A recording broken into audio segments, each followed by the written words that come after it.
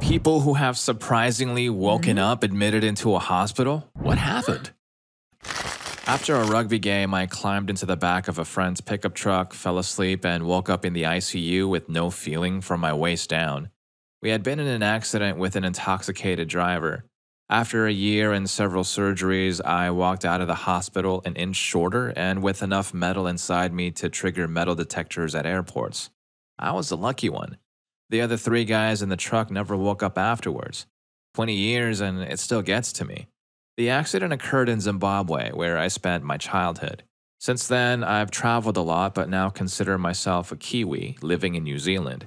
It took some time before I learned about the fate of the others. Besides being heavily medicated, I don't think I was able to fully grasp what had happened. Visitors were limited in the ICU to my family, but the day after I was moved out, many of my rugby teammates and some staff came to tell me the grim truth. The small ward was packed with big, strong, and emotional men, and I loved each one of them for their support. Not sure where I was going with this, but I've ended up here. But here's a piece of advice from an older man who has lived with survivor's guilt for 2 decades, and who knows all too well the devastation left behind when someone is suddenly and tragically taken from their loved ones. If you're not completely in control, don't start the car. Don't put yourself in danger and don't risk ruining someone else's life. Take a cab, use public transportation, walk, but please just don't drive. And intoxicated drivers are probably my #1 pet peeve in the world. I don't care who you think you are, if you're not fit to drive, just don't grab the wheels, please. Story 2. It was 1982, woke up in a hospital bed, feeling fine, no idea what happened, nobody else in the room. Last person I remember hanging out with was my friend Scott, so I called his house. His mom answered, advised me to call my parents, no answer on the home phone. So I'm sitting in this bed, trying to figure out why I'm even there. I finally discover that the rolling table over the bed opens up and there's a mirror under the lid. Across my forehead and down the whole right side of my face, I saw it. Oh, that's why. I finally got hold of Scott and learned the story, which I still don't remember. Apparently, I was riding my bike down a sidewalk near the grade school. Sidewalk takes a 45-degree left turn and I cut the corner. Grass is deep and a little wet, and my front wheel catches on the edge of the sidewalk, flipping me over. Another neighborhood kid was in the area, hustled back to alert my parents. My dad took me to the hospital in his car, and I woke up the next day. Yes, my parents just left me in the hospital all by myself. And that is why we should always wear a helmet. Story 3. I woke up in the hospital, too weak to even process a medication pump, and was told I had been in a terrible motorcycle accident. I had been in a medically induced coma for 5 weeks and had lost all memory of the accident and the week before it. I was involved with some reckless individuals who were on parole and decided to rob a 7-Eleven store, and led the police on a high-speed chase for 30 minutes. Their chase ended when they went the wrong way on the freeway and collided with me. The police recorded their confused statements after apprehending them, with them asking, "What are you arresting me for?" They received sentences of 9 and 5 years in a plea deal, and I was notified when they were released after serving less than half of their sentences.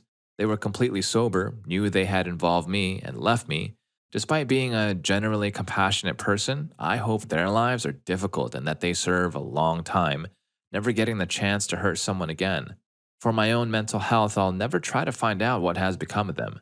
This happened over 10 years ago, and I have a good life now with a loving girlfriend, a mortgage, a very smart border collie, and everything else I ever wanted, although it's been a significant struggle. I didn't receive any money except for $50,000 from the VVC fund and, surprisingly, their auto insurance. My medical bills were over $3 million, but I was insured, thankfully, as I had just started a new job 6 months prior. I used that money and my time in the hospital and recovery to get my MBA and have worked extremely hard to advance in my new career, which I had to change because I'm not very agile anymore. I'm still severely injured, I'll never run again, have any real balance, and need a cane. But I'm lucky because I still have my mental faculties and look relatively normal. I don't own a motorcycle anymore and will never ride one again. You need 100% of your physical and mental abilities to ride safely. I don't blame my motorcycle at all. If you ride and are reading this, just please make sure you buy the best safety gear and wear it every time. I'm only here today because I did, and no amount of skill would have saved me from being in the exact wrong place at the exact wrong time.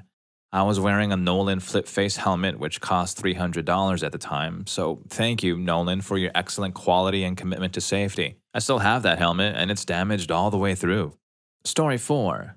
My wife, my son, and myself went to visit a couple of friends out in the country. Had some food, had a couple of drinks myself, had an amazing time.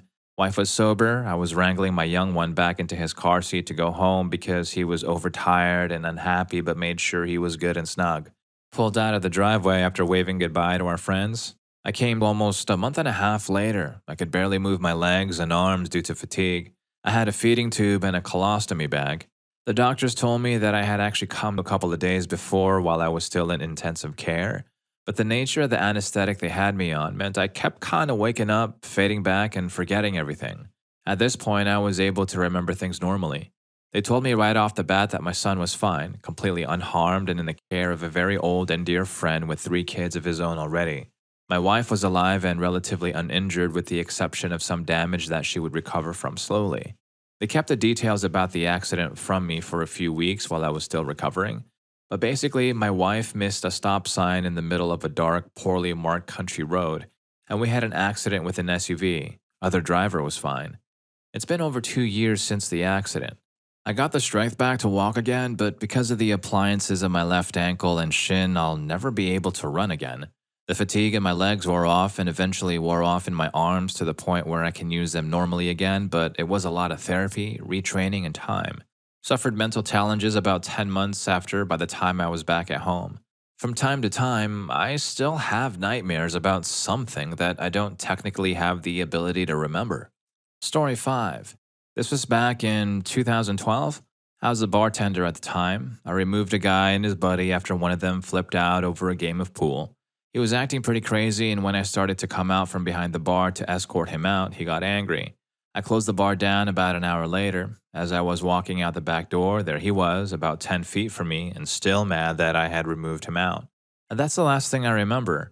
All the other details came from my girlfriend who had called 911 and saw the whole thing go down. I blacked out. When I came to, I had been told that I had been hurt by the guy.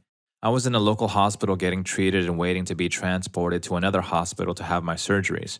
Right before I was about to be transported, the police came into the ER and told me they found the guy. He still had the weapon in his pocket and a bunch of prescription medicines in his hotel room. Story 6. I've never told this story here before, but when I was in college, I woke up handcuffed to a hospital bed. The night before, I had a reaction to medication I was taking and started having a medical emergency. My friends were scared and called an ambulance, but I don't like hospitals, so that just made things worse. Eventually, the cops came and tried to help the paramedics get me into the ambulance. They handcuffed me and carried me out, and in that process, I guess I turned my head and hurt one of the cops. I remember none of this and just woke up confused and blind because I didn't have my glasses. I eventually was told that I was under arrest and was going to be taken to the police station after the doctor cleared me. After I got dressed, they cuffed me and put me in the back of a paddy wagon. I was booked into the police station and spent the night there until the next morning when they transferred me to county jail. When I got there, I was terrified, not because of the inmates, but because of the cops. They knew why I was there, and as soon as I got there, they all started staring at me.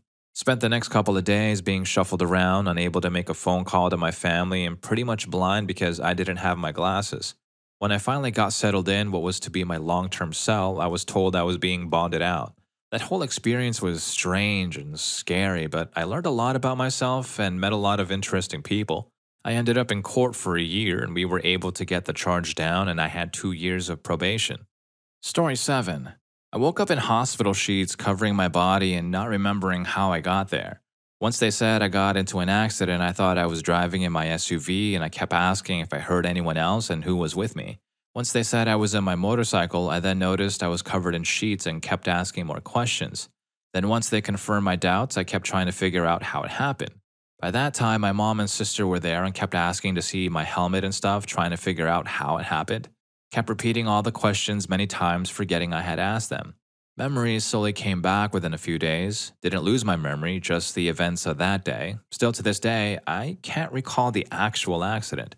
I just remember being on the road with people around and me begging them to move me. Then an ambulance arriving and paramedics trying to keep me awake.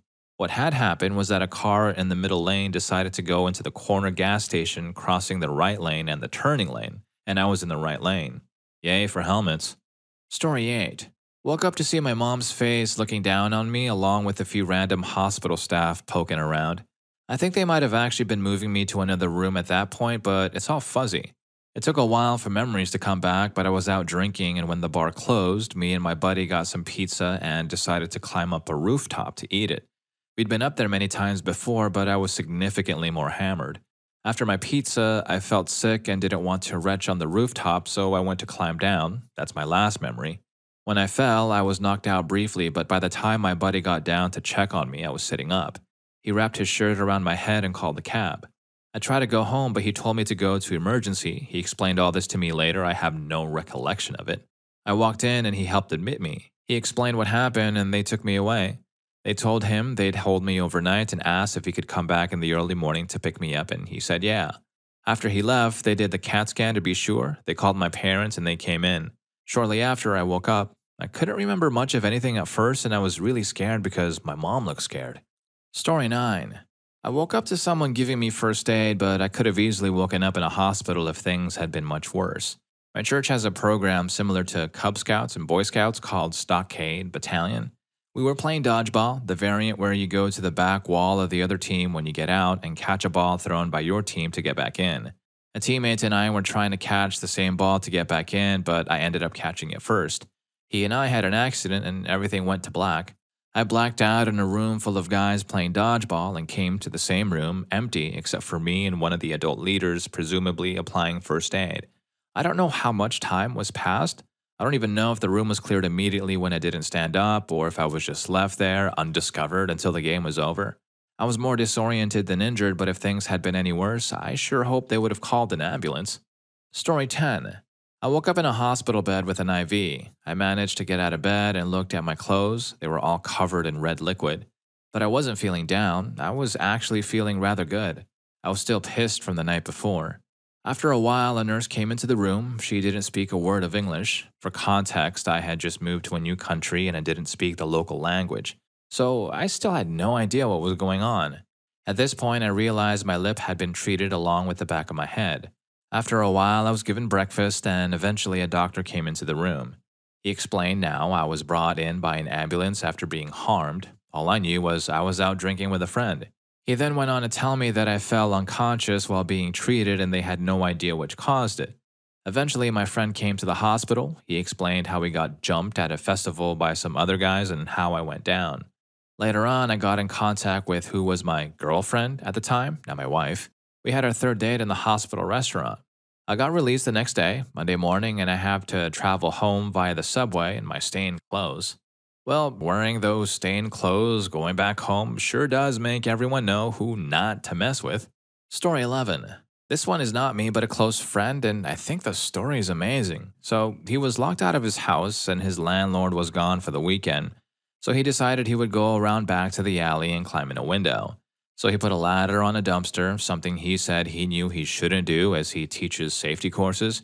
Anyway, due to unforeseen circumstances, he had an accident from the top of the ladder. Now here's where it gets interesting. An anesthesiologist just happened to be driving by and watched his accident. The man had been out to lunch with his daughter who was visiting him, and they decided to drive past the house in which she grew up. It happened to be on that street. So the man stops, calls an ambulance, and then calls the hospital to arrange for surgery. He was in surgery in under 30 minutes. So now he's doing fine, staying off ladders for sure. I told him that he was one lucky duck. Story 12. It wasn't a surprise. I was semi-conscious when the ambulance arrived and during the ride, but a funny story nonetheless. I was at a hotel party for a friend's birthday, drank a bit too much, and ended up passing out in a chair in the lobby. Apparently, I was dreaming and talking in my sleep, saying stuff like help me and warn them, etc. So security calls the ambulance, and as they're rolling me out, I halfway realize what's going on and think to myself that I should wake up and stop them. Tried opening an eye and realized it'd be far easier to just pass back out. The entire ride to the hospital, I was half conscious and again saying stuff like, you have to warn them, and it's a crisis, everyone in danger. The EMTs tried to press me for details, but I'd always taper off before the big reveal. Later on, after the haze had cleared, I realized what the full warning was that I was trying to say. We're all in danger, there's a crisis coming, you have to warn them. Superman and the Justice League must be warned. Story 13.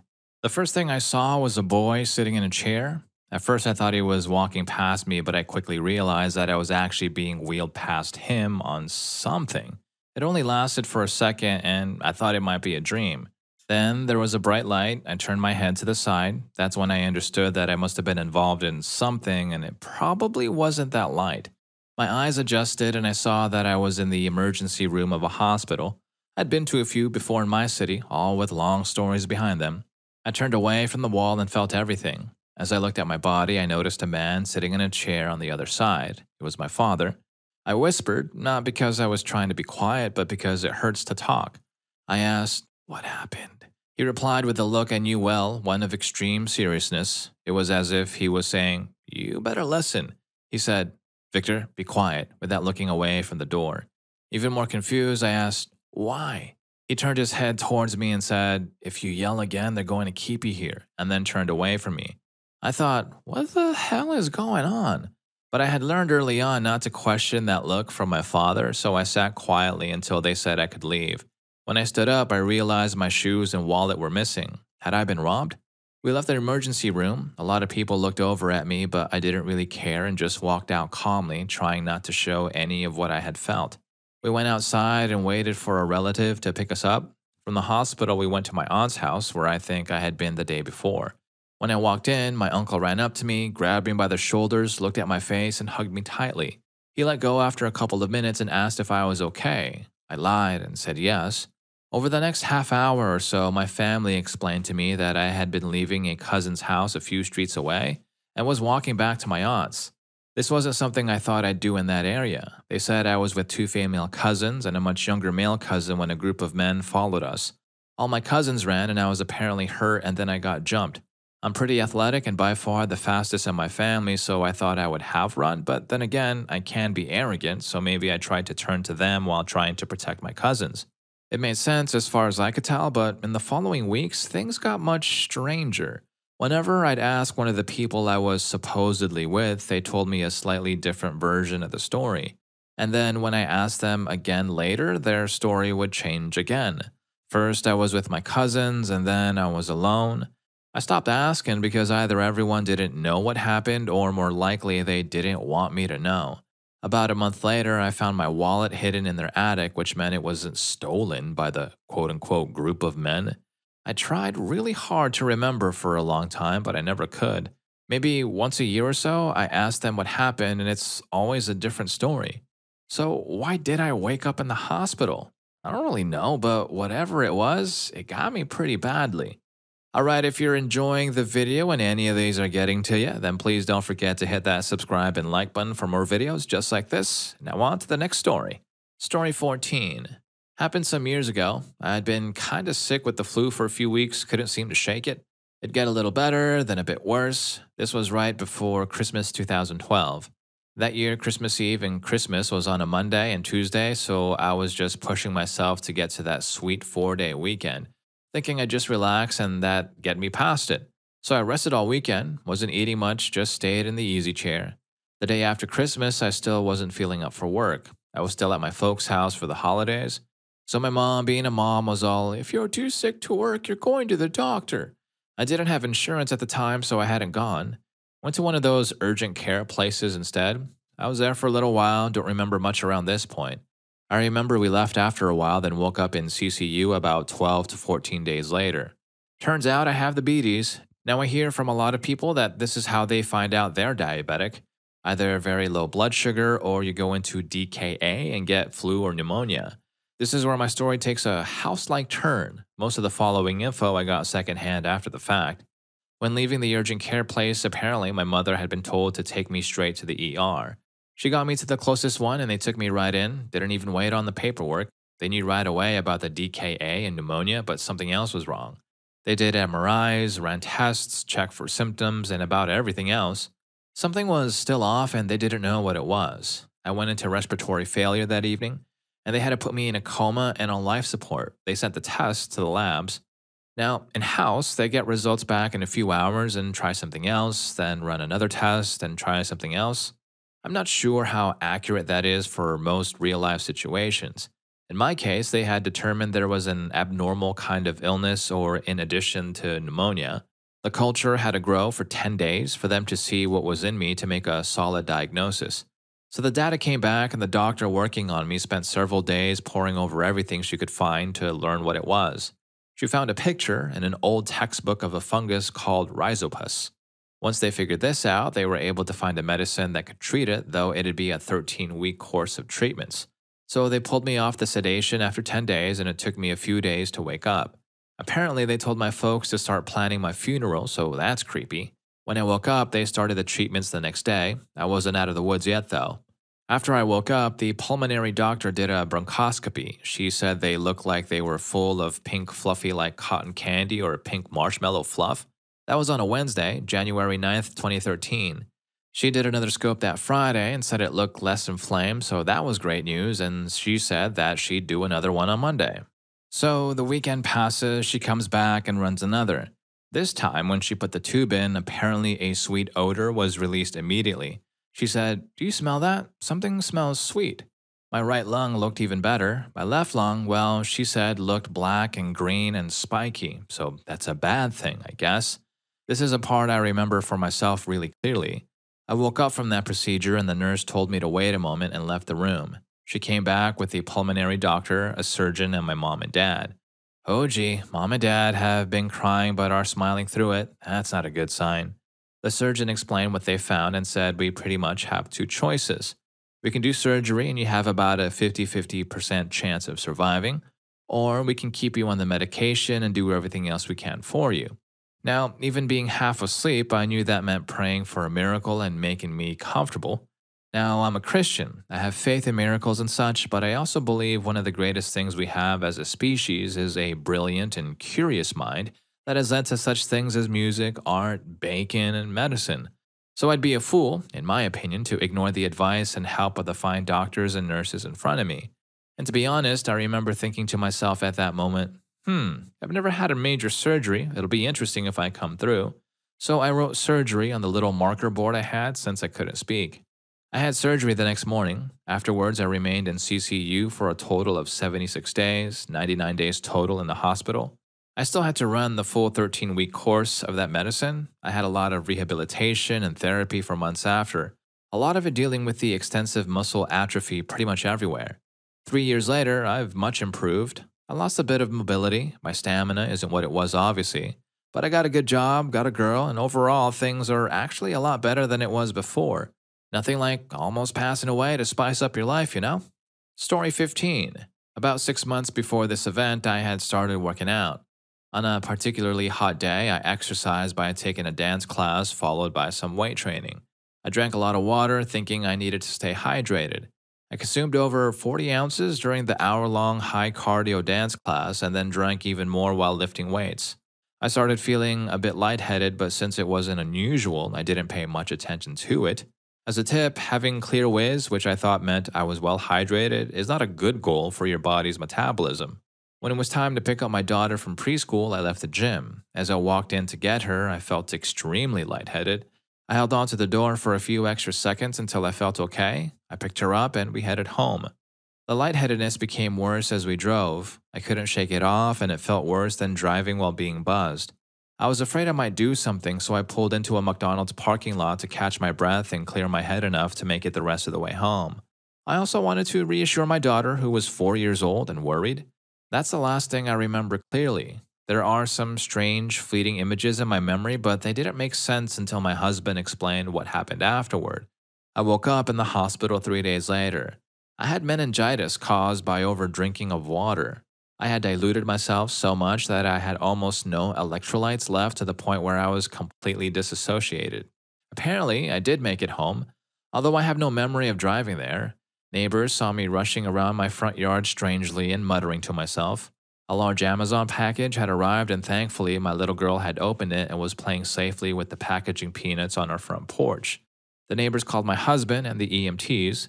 My husband said that the EMTs thought I was on something and they had to catch me to treat it, which is where some of those weird memory images come from. I spent 3 days completely out of it. I had vague memories of the event.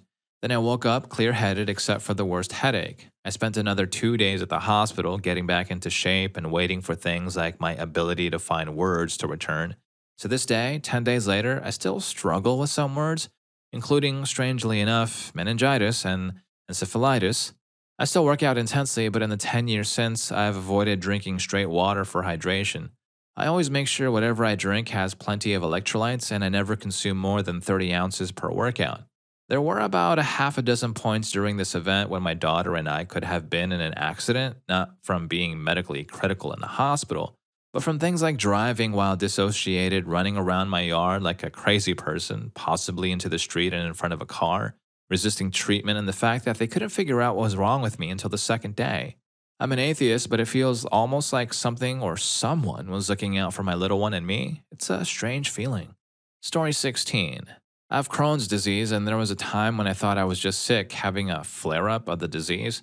I didn't want to go to the hospital because I don't like hospitals and hoped I would get better on my own. However, I got sicker and sicker until I passed out and couldn't walk. I could talk, but I had trouble thinking clearly and kept passing in and out of consciousness. During this time, I went to see my GI doctor to find out if I was really sick or just having a flare-up. Unfortunately, he didn't catch what was happening and didn't order any imaging tests.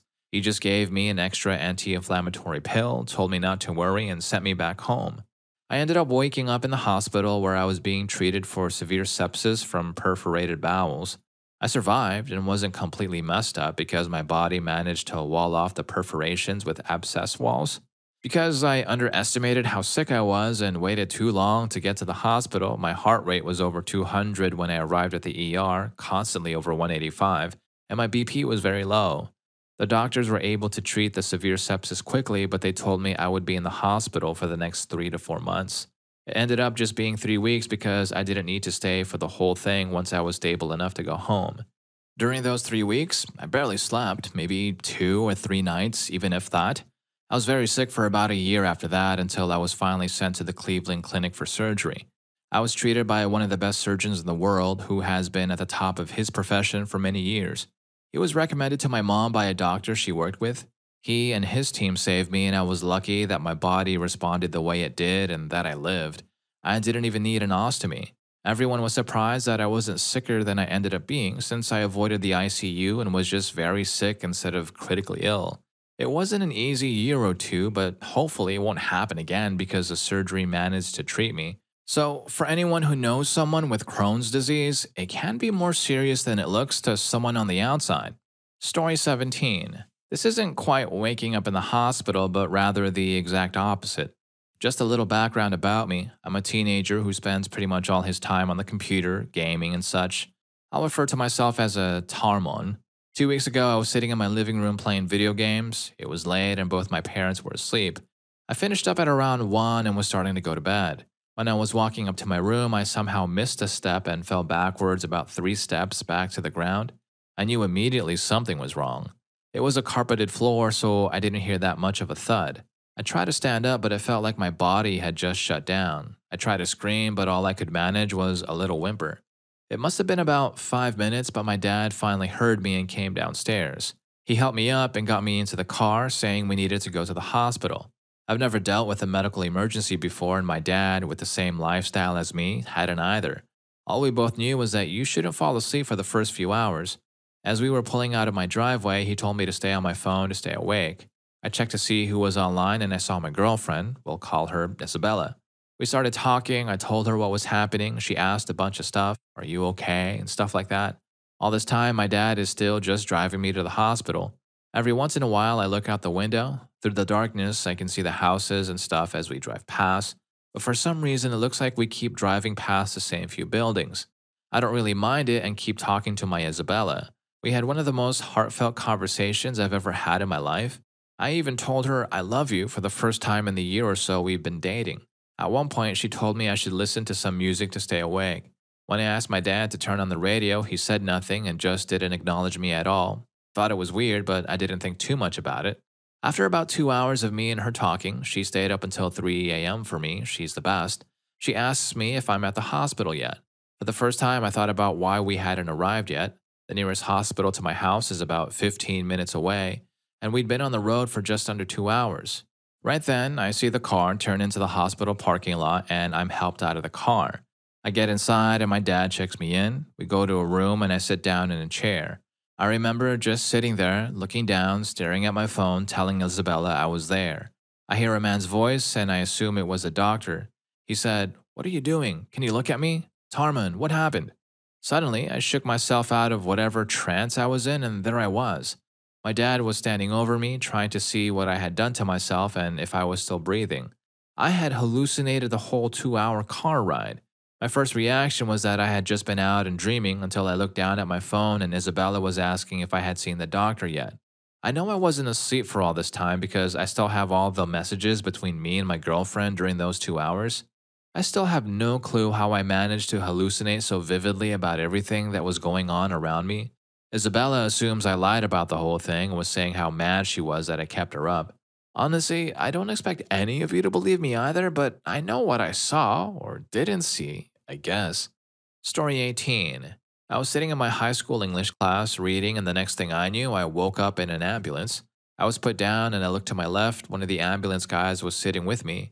He said, "You had a seizure." And I just said, "That makes sense," and slid an arm out of the straps to reach for my phone. The phone was still in my pocket. I had so many text messages and no idea what had really happened. The recollection I have is that I was reading One Flew Over the Cuckoo's Nest, ironically, a book with lots of seizures in it, and my jaw started twitching. This had been happening occasionally during lengthy reading sessions. Normally, I would stop reading, but I was at the end of the book, so I pressed on. Then, this next part I thought was a dream, but turned out to be real. My jaw locked open and every other sound faded into the background, kind of like when in a movie someone hears a loud noise right next to them and the audio all sounds distant and echoey. I made the loudest, most obscure sound I'd ever heard come out of me. Then I woke up in the ambulance. I thought that was a dream, but I guess that was the start of the seizure. My classmates said I got up at my desk and made that crazy noise and that they tried to get me down. They then said I was taken to the school nurse and told them my name but the wrong birth date. Apparently, I thought I was 22. I was 18 at the time. The most ironic part is that the English teacher was completely seizure prepared. He had a seizure blanket and knew exactly what to do because he'd had a student before that had multiple seizures. However, he was gone that day, so I completely scared the substitute teacher. The irony of reading a book with seizure themes right before experiencing one yourself is pretty striking. Story 19. I went skiing in high school. I was super excited because I was going to be with friends from another school. Unfortunately, the last thing I remember was getting on the bus. I woke up in the hospital and the first thing I noticed was that there was something in me, a catheter. So obviously, I immediately screamed out, "What is it?" The mortified nurse removed it before I yanked it out by myself and told me to calm down. Then I asked why I was there. Apparently, while I was skiing, I went down a run in a new area that I had never been on before and did not wear a helmet. I proceeded to fail the run, as my friends later told me. One minute I was in front of them, the next minute I had fallen down. Obviously, they laughed at me until they looked back and realized that I wasn't getting up or even moving. I was taken by ski patrol to the ambulance, which brought me to the local hospital. I was supposed to be airlifted to the Mayo Clinic, one of the best hospitals in the world, as my primary caregiver.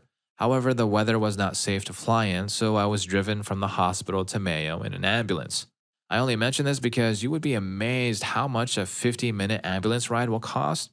Turns out I had gotten a serious injury as a result of my fall. When I was conscious, I don't remember any of this though, I was talking a bunch of gibberish and kept repeating myself over and over again. At this point, it was too early to know what would happen, but my mother, who works as a physical therapist who deals with head trauma patients, was worried that I would have severe lasting consequences or potentially never be a functioning adult. Luckily, I made a full recovery. I still have issues with my memory, specifically focusing on more than one thing at a time and forgetting things frequently. Moral of the story is, always wear your helmet. Story 20. I was having a pretty normal morning until I drank an energy drink. My heart started beating weirdly and I told my girlfriend so. It was really unnatural, like beating fast for 3 seconds, then not beating at all. Didn't know what to do, so we went to the emergency room. I don't remember anything beyond being admitted. I woke up in the CCU, couldn't speak, couldn't remember who I was, couldn't move beyond very heavy hand movements at best. I had been in a comatose state for 2 weeks. My girlfriend was there the whole time. I don't remember a lot until I woke up one morning and I could think. I looked at the wall that had my whiteboard with my daily routine on it and I could read it. My nurse came in and scared me, but I was awake. I didn't remember the past 2 weeks, but I was there again. After almost 3 years, I still haven't recovered. I found out I had a genetic cancer called MEN2A on top of regular thyroid cancer. My thyroid is gone, along with most of my lymph nodes in my neck. The cancer grew a tumor the size of a grapefruit on my right adrenal gland, and they removed both of them. I'm forever grateful to my girlfriend, who I'm still with, who saw it wasn't just me feeling weird, the doctors who worked all day and night to save me, and everyone at the hospital I was in. Story 21. It was the winter of 2000. I was home from college for winter break, and I had been playing a lot of Half-Life 1. I hadn't been eating well, sleeping much, and had been stressing out a lot because, yeah, again, Half-Life 1. So I invited my friend over to hang out and see the game. He stepped away to use the bathroom, and I thought it'd be a great idea to use a cheat code. I did it at the very beginning of the game where the character is supposed to be getting teleported all over. It didn't happen. The screen started to flash green and black really quickly, and I remember thinking it was really cool. I remember briefly waking up in the cold as something went into my arm, but didn't really wake up until I was in a hospital bed. My father leaned over me and told me what happened. My friend had come back from the bathroom and found me seizing. He went down to my parents and told them. They had heard a thump from upstairs where my bedroom was, but didn't think much of it. My parents didn't believe him at first, but came up anyway. My father, seeing a grin on my face, thought I was kidding and tried to wake me up after I didn't respond. He had my mom call EMS right then and there. Alright, if any of these stories got to you, here's more for you. YouTube thinks you're gonna love this. I'll catch you in that video, and thanks for hanging with me on this one.